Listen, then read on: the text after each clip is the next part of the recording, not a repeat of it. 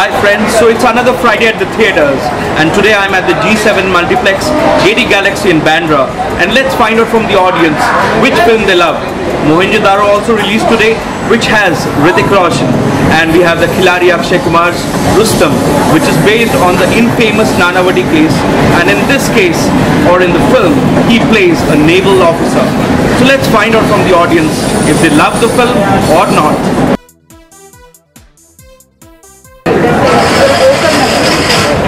एकदम झकास। अच्छा, प्यारी लगी, बहुत अच्छी लगी, बहुत बढ़िया लगी पिक्चर।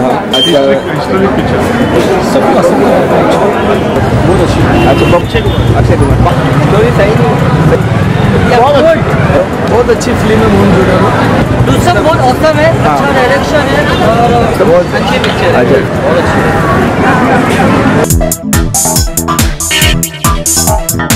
अक्षय कुमार परफॉर्मेंस कैसा था?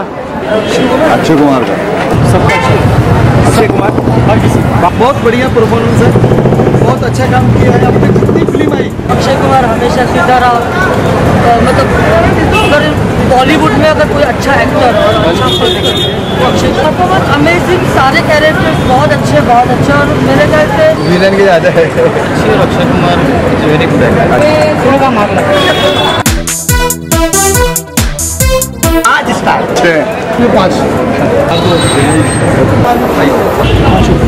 5 स्टार यार। Thank you. 4 देना चाहता हूँ। So did it actually touch the hearts of the audience?